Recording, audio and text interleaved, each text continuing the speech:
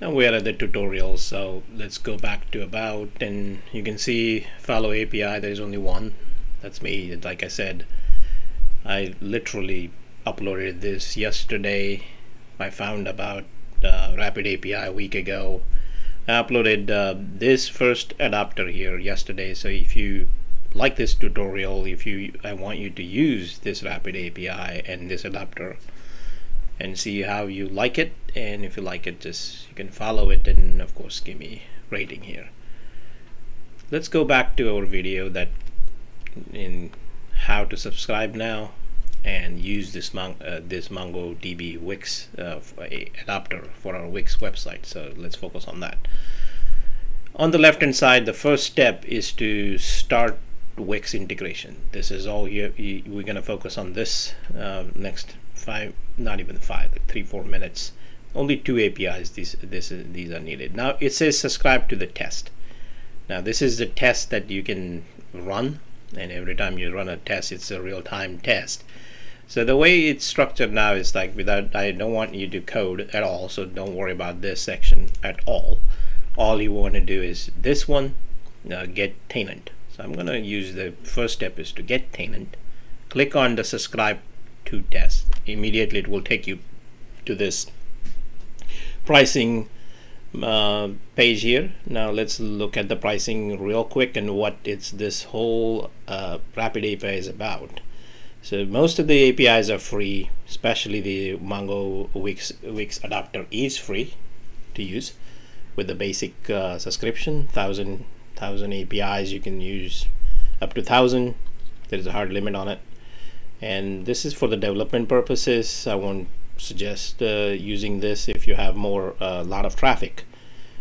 And if you have a lot of traffic, more than like about 10,000 clicks or 10,000 APIs per month, now each API, each call is going to count against the API. The reason for giving the 10,000 is because you will see how Wix adapter is chatty. Like it will continue to bombard your API until it gets the successful message. Now I have not figured that out from a Wix website with my research for a couple of hours, that how to change that, but it is really chatty. But don't worry about this. 1,000 is much better for it's not, you're not going to run out in a month, but it is chatty. Now with the basic, you're going to get the database shared. Yardi is hosting Mongo database, and the whole purpose is no code, no database knowledge is needed here. So Yardi will take care of all the registration of Mongo Atlas and the database and the whole thing for you.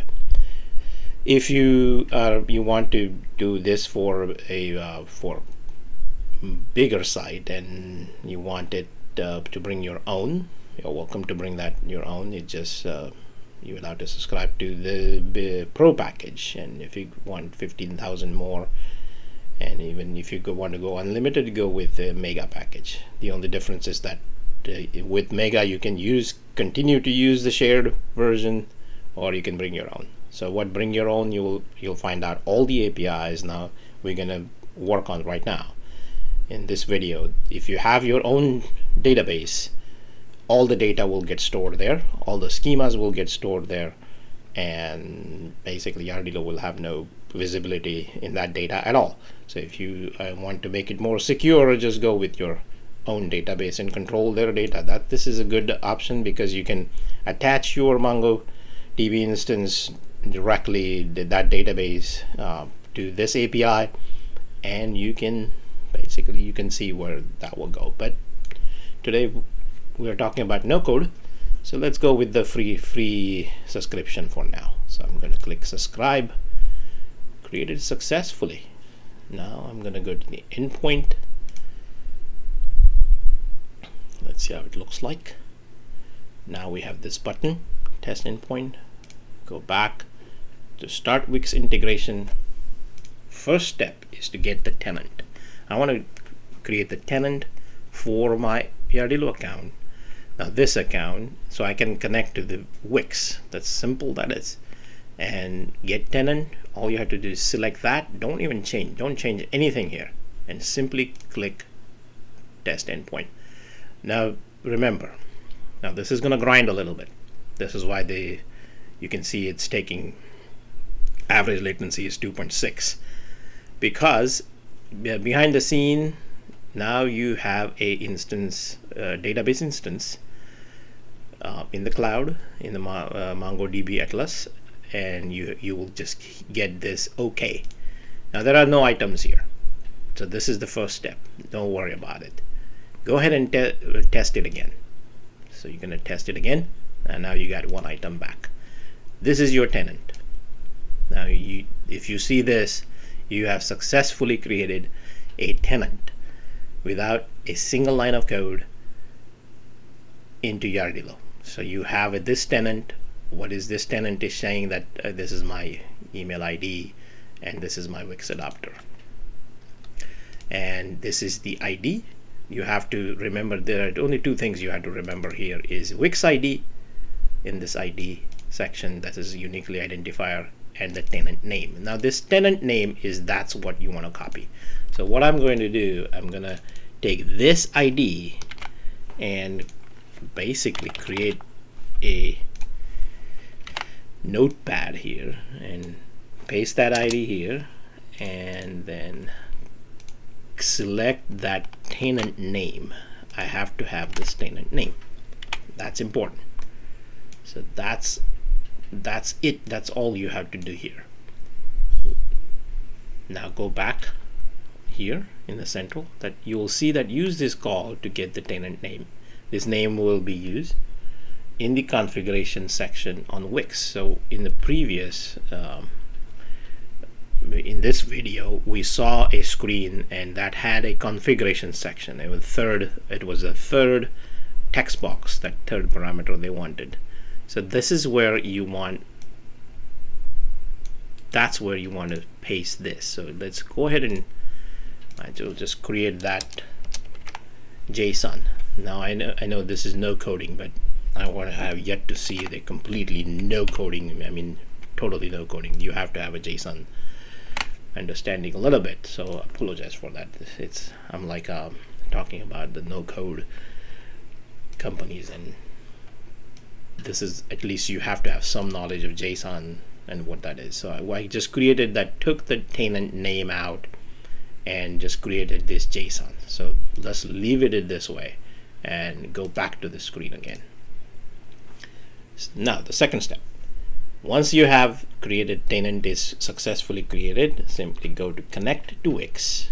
Again, don't do anything except you will see there are two things that are required. So even if you click on this, it's not going to let you go anywhere because these ID and the rapid key is required. Now why this step is needed? This is needed because the Wix is adapter does not allow you to pass in headers. Now I'm not gonna, I don't know how much coding knowledge you know, but there are limitations in the Wix API today, integration today, and that is because of that I had to add this step to make it no code. Otherwise, if I would have received if I could have passed in the headers in the Wix the Wix website, you don't need this step at all. So anyway, so that's how it is. So deal with what it is. So this ID is the one that we got from the tenant, the Yardilo tenant. So I'm going to copy that and paste it here. Okay, so now this is my tenant and I want to connect that tenant with the rapid key. What is this rapid key? Is right here, the XRapid API key. Now here's another thing. This XRapid key is being submitted with each and every call. However, Rapid API, I do not know how to get this because I just found out about, I have no idea how to get this Rapid API key into your code. Rapid API itself, they're not passing this to your code underneath. So when you receive a request, so when it's going to send this request to the API, Yardilo API, it's only sending the host and not the key. So go figure. That's another framework you have to work with. So you have to work within the boundaries of each integration provider. So that's no problem. We have solutions for everything. So connect to Wix. This is where the rapid key. This is the same exact key. You're gonna paste it right here. Now where did I get that key from? Is right there.